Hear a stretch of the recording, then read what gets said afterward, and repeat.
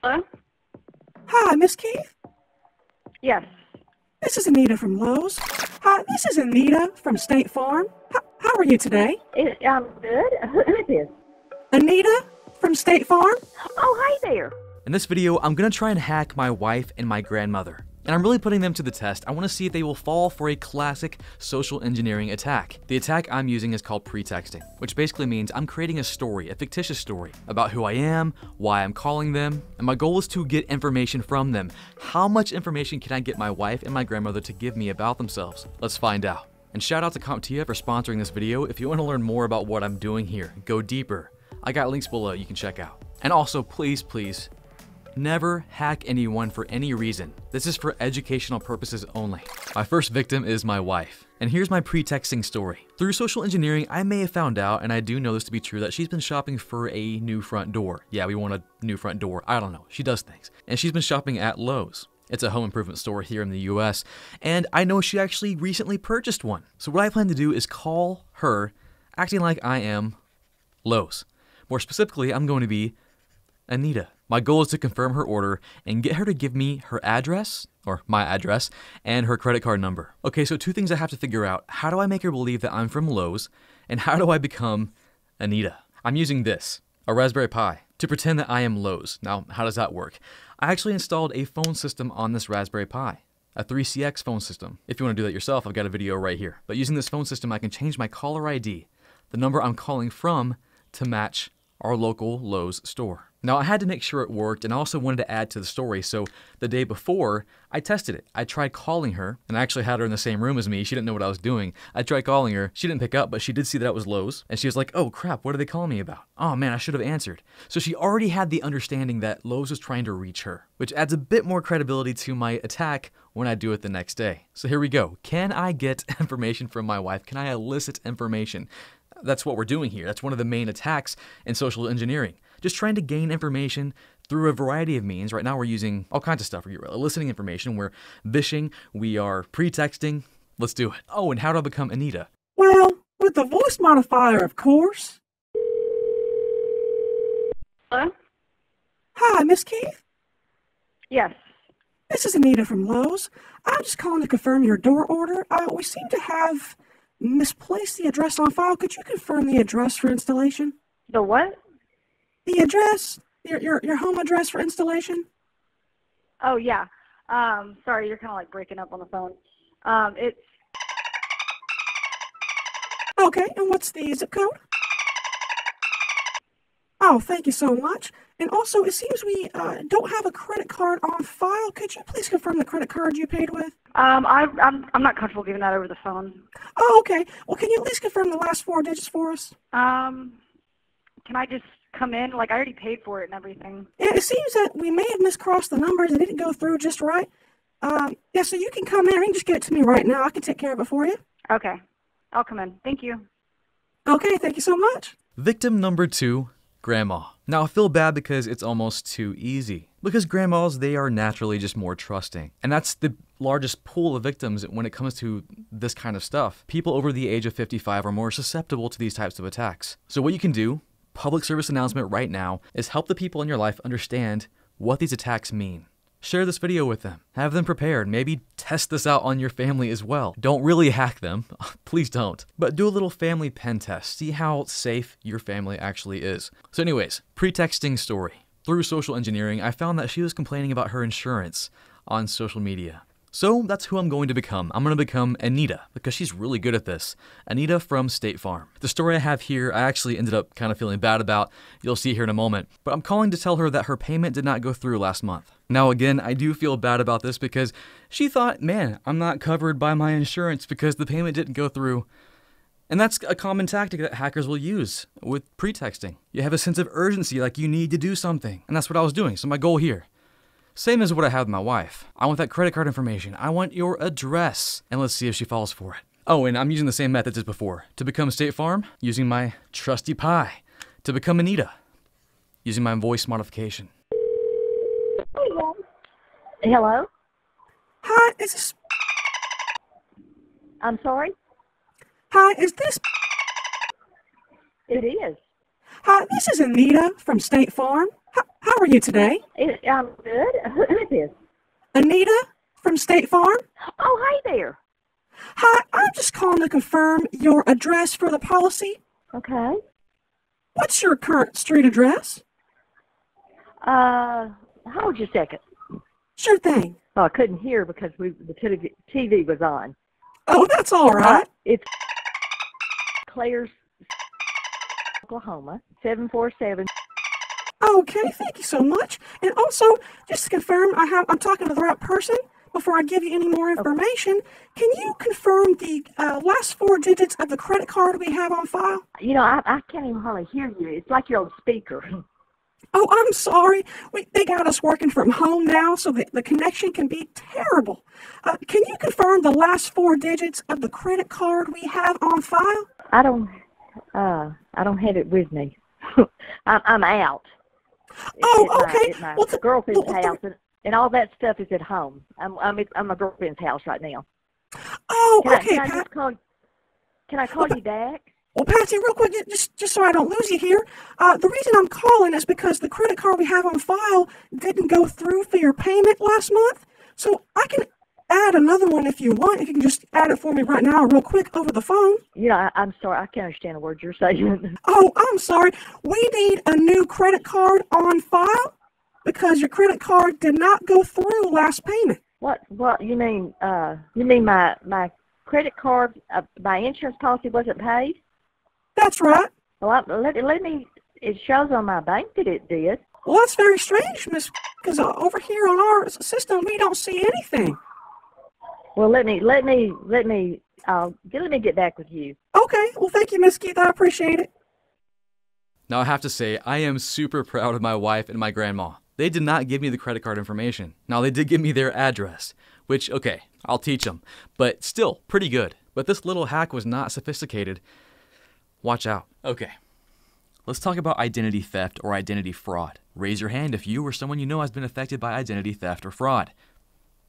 I just see thousands of hands going up. Because it's true, it's one of the most common hacks against everyone right now. And identity theft at its core is pretty simple. It's just someone pretending to be you, which can be crazy easy. In 2019, 14 million people in the US had their identity stolen. That's 1 out of every 15 people. In fact, every 2 seconds someone has their identity stolen. And again. And again. So first, how does identity theft happen? Well, if you've been watching this series from the beginning, we've been talking about social engineering attacks. That's how it happens. The first video we talked about the first thing that hackers do when they start a hack is they gather information. In a lot of cases, this is information that you put out on the internet yourself. Social media, man. The more they learn about you, the easier it is to become you. Now, gathering information can become a bit more offensive, like what I demonstrated earlier when I called my grandmother and my wife, pretending to be, Anita. And we covered what a lot of that looks like in our last video. We got phishing attacks, and what I just did, which was a vishing attack, using voice or telephone calls to attack someone. And I'm trying to gather information, elicit information from these people. Now, that could be for a variety of goals I have, but in many cases, I'm trying to get information about my target so I can maybe become them. And then one of the most killer ways that you can have your identity stolen is something kind of out of your control. And that's the scariest part, right? It's data breaches. I'm gonna put an exclamation point. Actually, let's do a couple of those, maybe 3. Data breaches happen all the time. The companies that you trust to keep your usernames, your passwords, prescription information, credit card info, everything about you. Some company has some of that information, right? And you expect that will remain safe, but that's not always the case.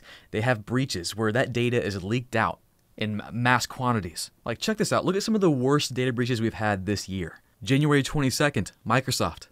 That's scary. A support database holding over 280 million Microsoft customer records, exposing email addresses, IP addresses, support case details, which those support cases could have some crazy information inside them. Okay. Even a big company like Microsoft is not safe. What else we got? MGM Resorts. Okay, kind of a big deal. This is February 20th of 2020, this year. 10.6 million hotel guests had their personal information posted on a hacking forum. It includes names, home addresses, phone numbers, emails, dates of birth. Like, that's enough to impersonate someone, I would say, right? And yeah, you can go buy this on the dark web. Oh yeah, this is actually an update. As of July 15th, they found 142 million personal records. Dang. Dude, this one's scary. T-Mobile. Holy crap. March 5th of this year, a malicious attack of a third-party email vendor allowed hackers to access an unknown number of customer-sensitive information, which I don't know about you, but Unknown means a lot to me.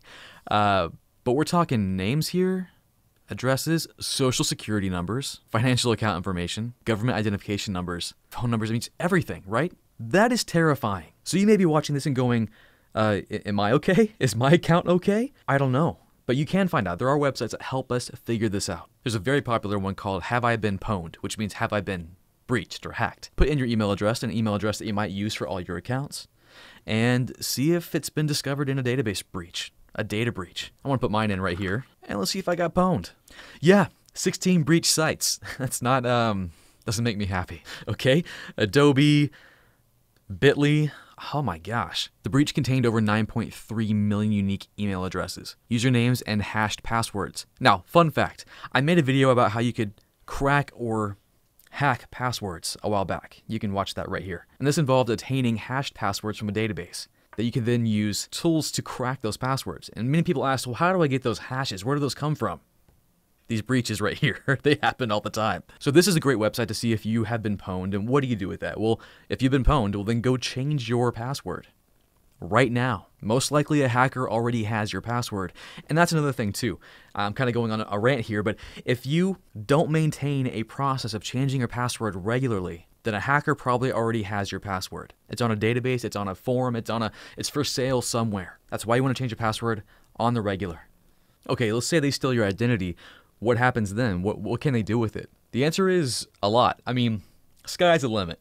They can do whatever they freaking want. Like for me, recently, like last week, someone got my credit card number. I got a notification from my bank that someone was trying to buy something from a vending machine, and they were like, hey, is this you? And I'm like, no, I'm sitting right here. I don't know what's happening.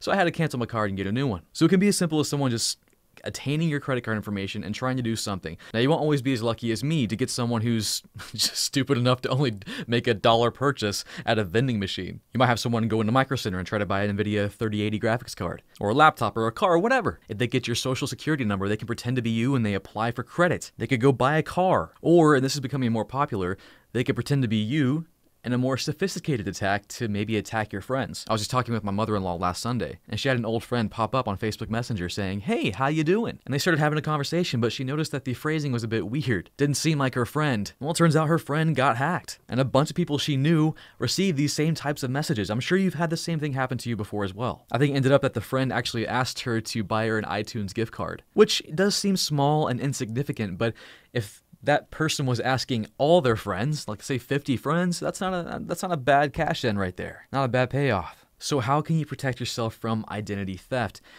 The short answer is just be vigilant, because you have to assume that whatever accounts you have can be hacked. You have to assume that whatever information you think might be secure can be leaked. Now, what I do personally is I have a few services that will monitor my accounts, the dark web, all kinds of information to make sure my information isn't put out there. You've probably seen this stuff before. There's LifeLock, a bunch of your banks probably offer it as a free service. And basically, it's just another pair of eyes, another set of eyes looking out for you, seeing if your data does end up in a breach. Now, I want to say this too. Identity theft doesn't have to just be personal. It doesn't have to be specific to one person. It could just be someone impersonating an employee. Like, think about this. Actually, think about your company. Let's say you work at an office building. When you go to work, when you walk into that building, I'm assuming they have some physical security controls, like maybe a badge reader. You have to scan it on the door.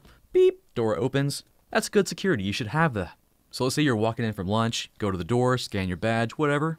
You're full, you're tired, ready to burn out the rest of this day. But then someone comes up behind you. They're wearing business casual clothing like everyone else in your company, and they look like they probably work there. They're walking up like they're just going to use their badge as well and walk in. Now you feel that social pressure immediately, right? What are you going to do? You're probably going to hold that door open. Like how rude would it be to just go, oh, no, shut the door. You can't come in. You have to use your own badge. That's what we should do. That's what we should do. I've never done that. I would feel so bad. Even me knowing security standards, I can't just shut the door in someone's face. So we have this hacker impersonating an employee. They probably staked out, camped out outside the office building, noticed what kinds of people walked in, what they were kind of wearing. They learned the dress code, looked the part, could be holding a clipboard, looking really official, and they just follow you right in. That's called tailgating. You hold the door open for someone because you have that social pressure of holding the door open for someone. Like, you have to, right? You have to. You don't have to, by the way. Don't do that. Resist the urge. And once they're in, they're in. Now, they're not impersonating anyone specific. They could be Bob. They could be Fred, Nosferatu, whatever. They're just impersonating an employee. And if you walk around with confidence like you're supposed to be there, guess what? hardly anyone's gonna question that. Like, do you know everyone at your company? Could be a new hire, could be someone visiting, like you don't know. This kind of stuff, social engineering, it's crazy easy to do. Just takes a bit of confidence, and anyone can do it. Well,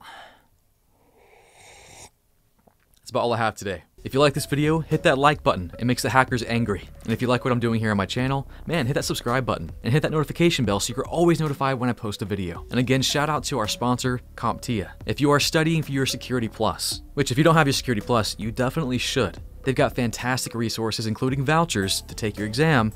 I've got links below. Now, question for you. Do you have any good stories about identity theft? Odds are you probably do, and it happens to everyone. So let me know in the comments below. Yep. That's all I got. I'll catch you guys next time.